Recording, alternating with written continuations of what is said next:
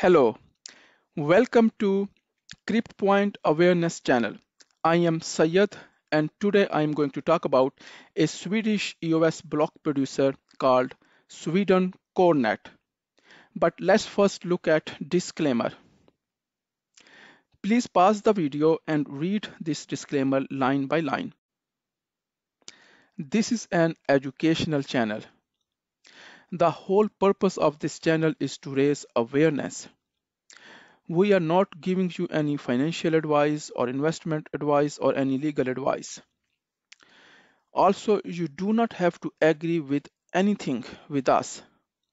You are 100% responsible for all of your actions.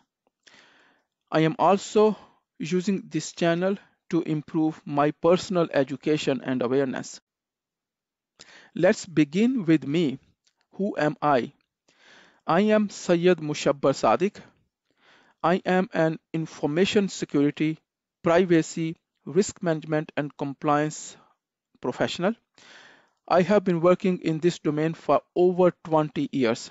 I have worked with many international global companies, for example, Ericsson, Hewlett Packard Enterprise, Assa Abloy, another Swedish giant, and I have had various roles, and all of those roles are connected with security. So I have worked, for example, as a software developer, working with the PKI related products, with digital certificates, with cryptography.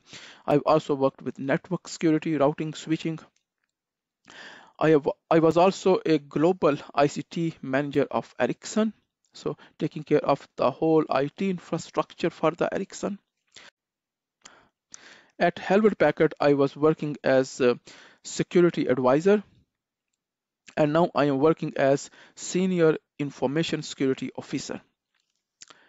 Academically, I have not one, not two, but three technical master's degrees from top universities of Sweden, KTH and Chalmers University of Technology. One of the master's degree that I have is about information security. Another one is about networking, routing, switching. The third one is about data communication. And also I have many certifications, professional certifications within information security, such as CISP, CRISC, and so on. You can find all these details in my LinkedIn profile. So I have a link here. You can go there and read more about me. And if you have any question, you can respond back to me. Let's now talk about EOS swedencornet. EOS swedencornet is a new block producer. They went live about 2 or 3 days ago. In Sweden, everything has to be done legally. So from legal point of view, swedencornet is a part of Cornet AB. I am not part of swedencornet, but I know these people from, let's say, more than 20 years. About 2 or 3 months ago, this legal entity, Cornet AB, they announced their EOS Block Producer candidacy. They looked into all the processes and procedures and rules and regulations that were published by the EOS community in the EOS Go website, and they followed all those instructions. They found that EOS Sweden was the name which no one has demanded by that time. They found that name was available. It was available both in the Steemit, and also it was available as a open trademark which anybody could take in Sweden. So this legal entity Cornet AB, they applied for registration of this trademark in Sweden, and also they announced their candidacy with that name. So Cornet AB is the real EOS Sweden. And later on, they started getting lot of threatening messages, lot of violence from another Swedish entity, and that Swedish entity was telling to EOS Sweden to step down, to give away their identity. And when Cornet AB people, they looked into the whole situation, and what they found very strange things. They found this post in Steemit, which was published 4 months ago by the other party, and in this post, they never claimed their identity as EOS Sweden. They actually claimed they want to be Eric or they want to be EOS IO or something else. But if you look into this kind of post from EOS Sweden, you will find that Cornet AB, they clearly stated that they are EOS Sweden. Another thing is that if you look into their block producer identity, they call them Southwest Eden. They don't even want to be called EOS Sweden.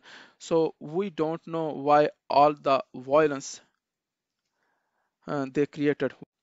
We do not know why they created all this violence and why they threatened Cornet AB. Anyhow, uh, Cornet AB were new in comparison with them. It took time for Cornet AB to go live, and by the time they went live, they realized that they are using EOS Sweden org as a block producer ID, which they should have never done from legal point of view. But to avoid any kind of misinterpretation, Cornet AB decided to use a completely different name as their block producer ID. So they are now using Sweden Cornet as their block producer ID. So if you would like to give vote to Sweden Cornet, you can give vote on this ID, Sweden Cornet, and you can find them in EOS Network Monitor. Please remember that Cornet AB is the only legal entity who had applied for this trademark EOS Sweden, even though they are not using that trademark at this moment. If you want to know more about Sweden Cornet, there is a website. They are continuously updating and modifying this website, so things may change and the website will change. But here you can have all the information about Sweden Cornet. They have described here their core values. You can know about their team members here. They have very fantastic team. They have the best professionals in IT from Sweden. So you can find all the information about their team. You can go through their team. You can see that which companies they have been working with, what kind of education they have. Most of the Cornet team members, they have more than one master's degrees from Sweden. For example, this person, Hassan Shah, he has two master's degrees from Sweden, and one of them is about computer science. Then this lady Maliha, she has not one, not two, but three master's degrees. One of them is in information security. Another one of them is in networking, about routing and switching. And she has worked more than 8 years in Ericsson. She has also opened up several companies before. Then you have a young boy from them, Ali, and then you have some supporters. Sweden Cornet is not going to limit themselves only to Sweden. They are going to target the whole globe. They are going to open their doors to the whole world. So anyone who wants to join Sweden Cornet, they are welcome. They can join them as ambassadors. They can join them as supporters. They can be even part of their core team if they want. So if anyone who is willing to join them, they are welcome. You should also look into Sweden Cornet approach to security and network deployment. They have described here in very detail what they think about security and how their network deployment looks like today and what they are going to do in the future. Everything in Sweden Cornet is based on sound principles of risk management, meaning that information security controls and measures should be chosen based on the risk profile or based on the risk exposure. So there's no one fit solution for all the block producers. different block producers, they have different levels of risk profile, and they need different kind of security measures. And another thing they have explained here in very detail is that does 100% security exist? You may have heard from many block producers, especially from the top one, that they are very secure, they are perfect, no one can penetrate them, and so on. And I am sorry to say that is a big lie. There is nothing in this universe which is 100% secure, and also there's nothing that is called pure random number. Everything has logic. Bitcoin is the most secure blockchain, and their security depends upon the computing resources that are utilized to protect that blockchain. But is the Bitcoin blockchain theoretically secure? No, theoretically it is not secure. 51% attack on Bitcoin blockchain is possible, but it is not practical. So practically it is impossible to attack Bitcoin blockchain because the cost to attack the Bitcoin blockchain is so high in terms of resources needed and time that it does not make sense to even attack the Bitcoin blockchain. And also there could be software vulnerabilities, and there could be misconfigurations, and there could be a lot of other things that could go wrong that may have not discovered by now, but in future something could go wrong. The point I want to make is that there is nothing that is 100% secure. The only thing that matters is that you should make your network, your system so strong, so hard that practically it should not be possible to attack by a bad actor, or the bad actor does not find any justification to attack a system. So swedencornet has taken that approach.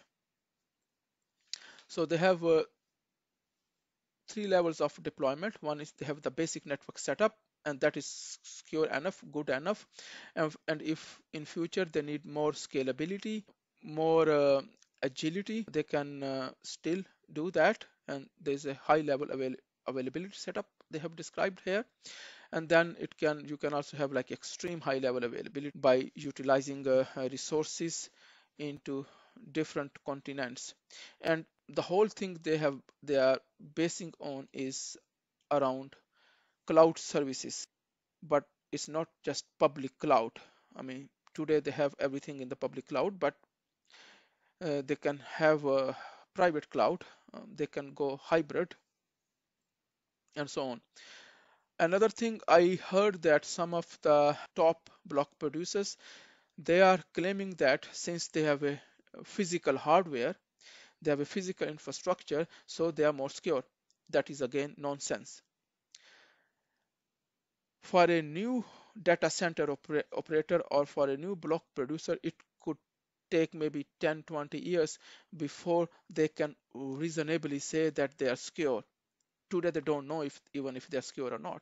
Maybe have tried to implement technical measures, but maybe they have not thought many of the things. But these big public cloud providers such as Amazon Web Services and Azure and Google, they are really very secure, more secure than most of the banks and the big companies. Their core infrastructure and the platform, they have a lot of security, they have a lot of certifications. If you look into that, they have all of these certifications, and they follow a lot of information security frameworks and standards. And the big block producers among the top 21, most of them may not even heard of these information security standards. So you can't say that if you have a physical hardware, you are more secure than the cloud providers. In fact, chances are that you are less secure than the public cloud service providers, because the public cloud service providers, they have spent a lot of resources, a lot of money, a lot of time, and they have also seen the test of time. Block producers that have physical infrastructure, physical hardware, they have to see the test of time. There's high probability that things can go wrong if you have a physical hardware infrastructure in comparison with if you have something in the cloud. I think I will make another video on this topic later on.